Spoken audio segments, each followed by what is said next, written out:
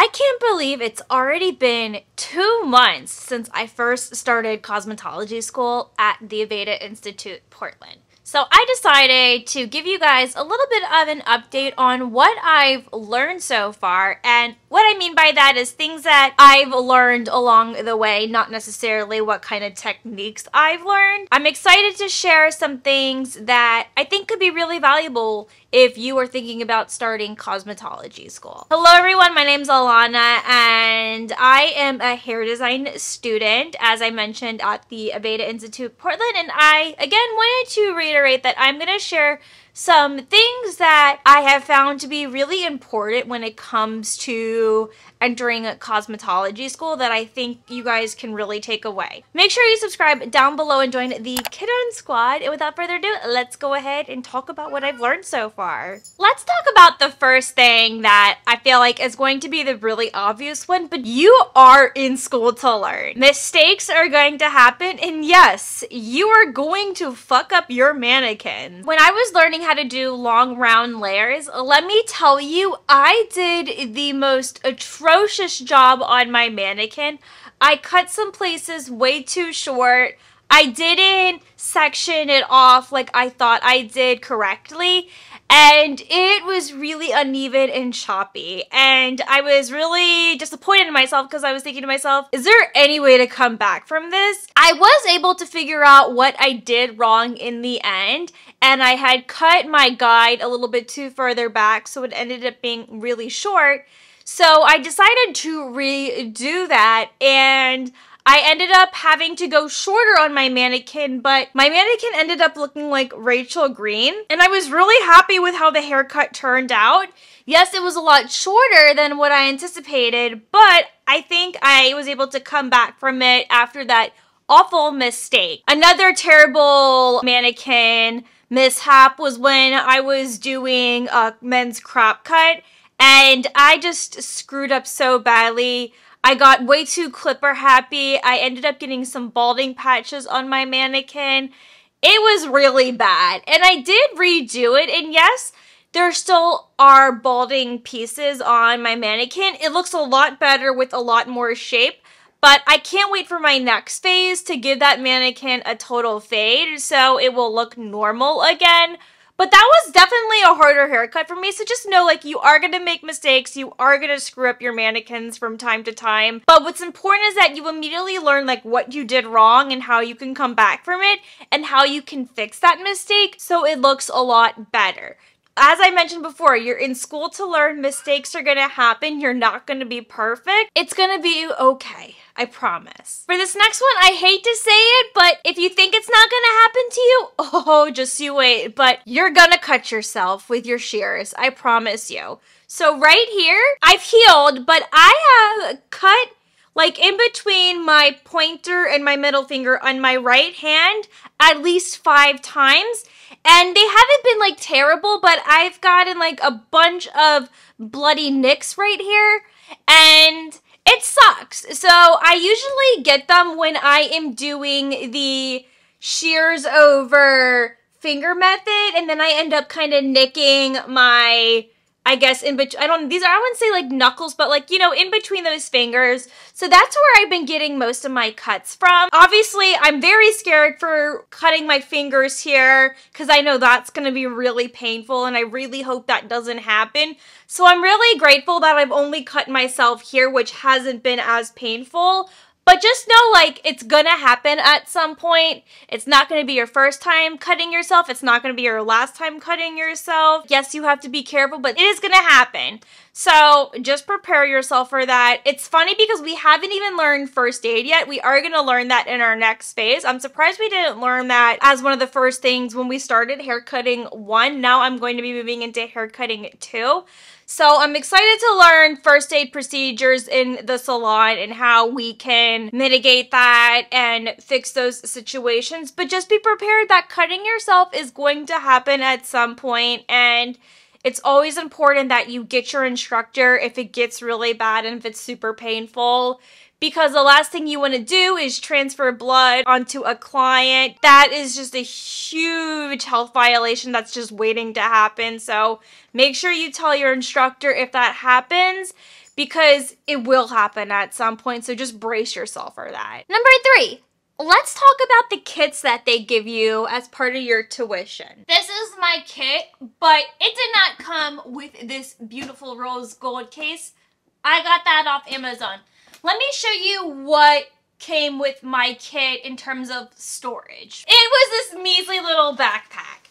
And while I was able to fit all of my hair supplies in it, I'm telling you, if they give you just like a backpack or a duffel bag, it's probably not going to be very organized for you. I didn't like it because I had to fumble and reach into things and things were getting lost. I felt really disorganized, so I was like, screw the backpack. I'm going to invest in this case. Some schools will give you a case. My school did not. So I got this off Amazon for about $100. It's really great. I love the color. The quality is really great. I mean, I like that it has all of this storage and all these components, so there's different layers. Aside from the kit, you are going to get things in your kit that you're not gonna like. You do get a lot of like cheap things in your kit. So over time, just know that there are gonna be things in your kit that you're gonna wanna replace. Like for an example, these metal clips right here, I hate these so much because they rust. I've had to toss so many of these because I'm not able to get the rust off, and I'm not gonna put rusted clips in my client's hair. So I just invested in these clips instead, and I got them from Framar. I know that's like a really popular brand amongst people in the hair design space. So you can get their products off their website or off Amazon. So I have been getting so many of these cute, colorful ones. I've also replaced some of my cutting combs. I lost some of them already, so I replaced these that I got off Amazon, and there's other things that I plan on replacing. Another example, if I can pull one out. So like these round brushes, well, there's absolutely nothing wrong with them. They're just kind of cheap looking, and so I do plan on replacing these round brushes with the Olivia Garden ones. I've heard those are really nice quality round brushes, and just other brushes that eventually I'll replace later on. You'll probably will replace your hair dryer at some point. I hear that the hair dryers that they give you do break or burn out after a certain period of time.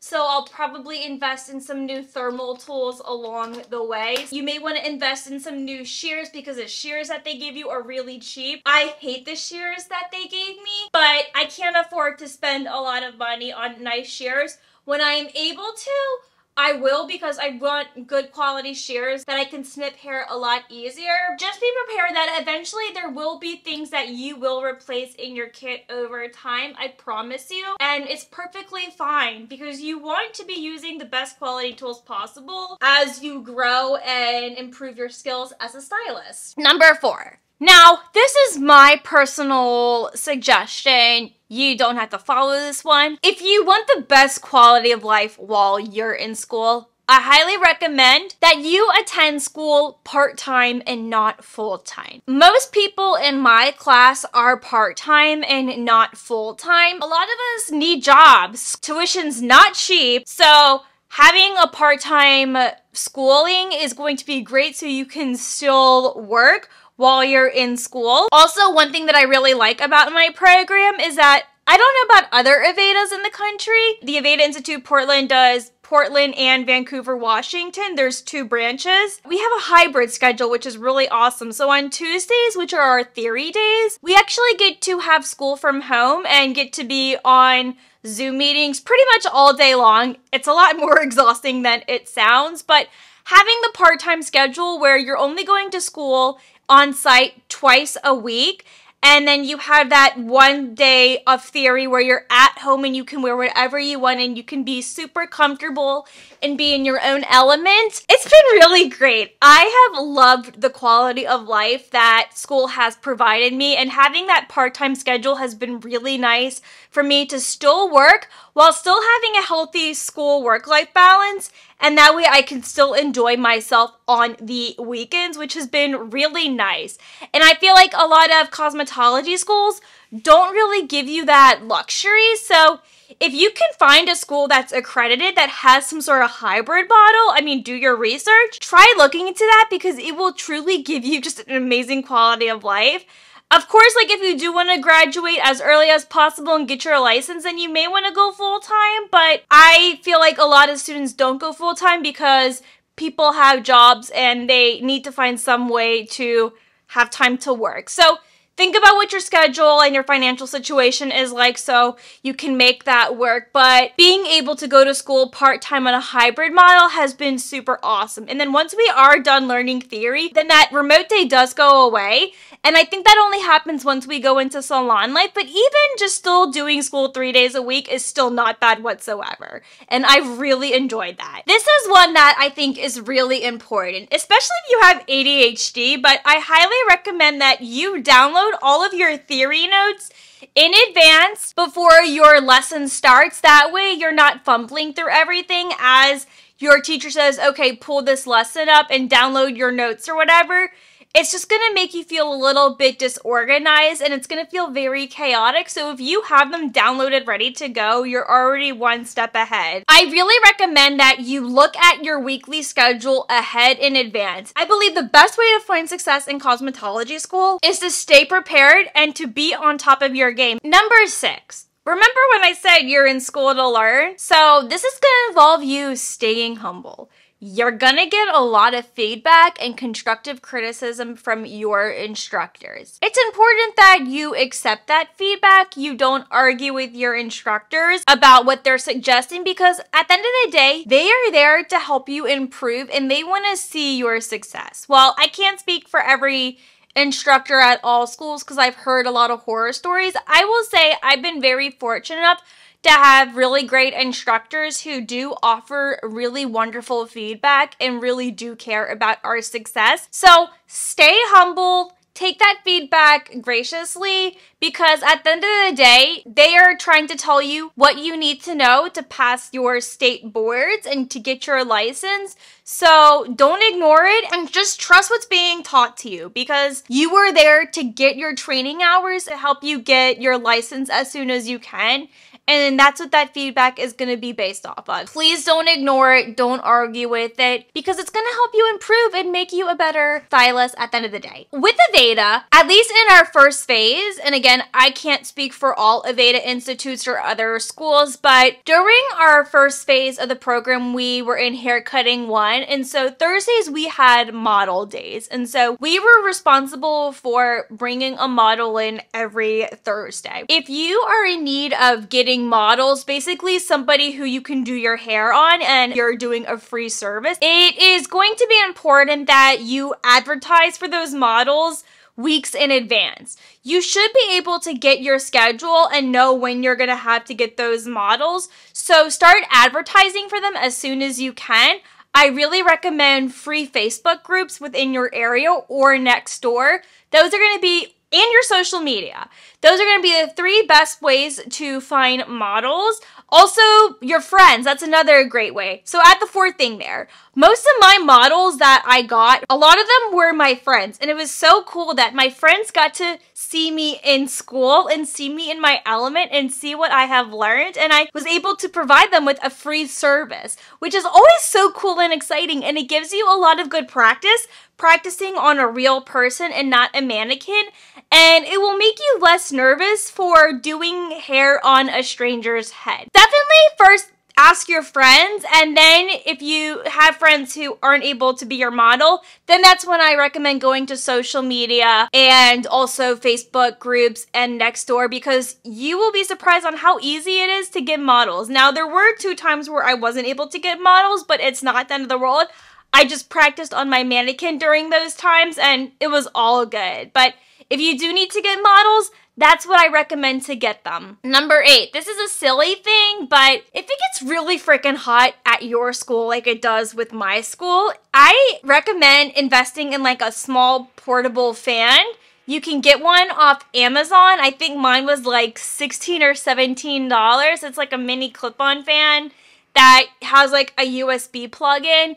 and I just plugged that fan in, and it just makes such a world of a difference. It keeps me cool when things get too hot in there. So get a little fan for your station so you're not sweating throughout the day, because there's nothing more miserable than being really hot throughout the day at school, especially when you're providing a service. It's so miserable. So get a little mini fan, and I promise you will feel so much better at the end of the day. Drama. I will say I haven't really experienced any drama at my school. People in my class and at my school seem to be really friendly, and I would say there really aren't a lot of like bad apples. But if anything does happen at school, I think it's so important that you ignore any like negative energy and bad vibes, and to seriously just stay in your own lane. I will say I didn't go to school to make friends, but knowing the extrovert in me, obviously, like, I have made some friends and I do get along with people at my school, and I enjoy getting lunch with some of the girls in my class. I still like to stay in my lane and mind my own business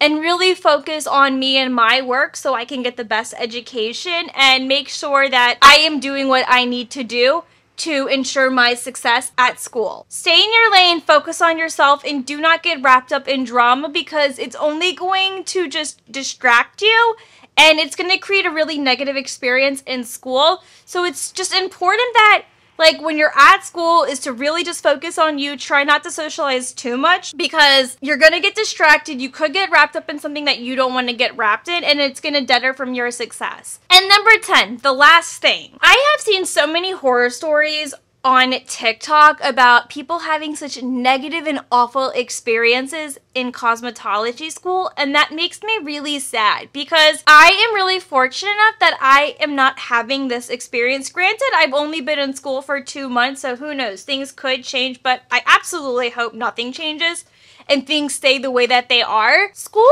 is really not as bad as some people make it out to be.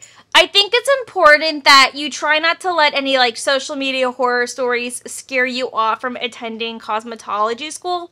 Granted, everyone's experiences are going to be different, but I highly recommend that you go school shopping, you do a pros and cons list, and you truly find a school that's going to be the best fit for you and what's going to provide you with the most education. I've heard people saying that they've gone to school and leaving with not knowing anything, and I think that's kind of problematic. You shouldn't graduate school feeling like you don't know anything. I feel like I am learning so much in school, and I'm excited to apply like what I've learned in school out in the real world and learn new things while I'm out in the real world, because I know you keep learning once you're out of school. So it's not as bad as people make it out to be, or so this is my experience, but I want to let you know, like, I'm having so much fun. I look forward to going to school every single time I have class, and I love learning new things. Please make your own judgment and don't let any horror stories scare you off from attending school, because everyone's experience is different. And again, if you do want to be a cosmetologist or a hairdresser or whatever, you're gonna have to go to school regardless, so you gotta suck it up at the end of the day. I hate to say it, but it is true. School is what you make it.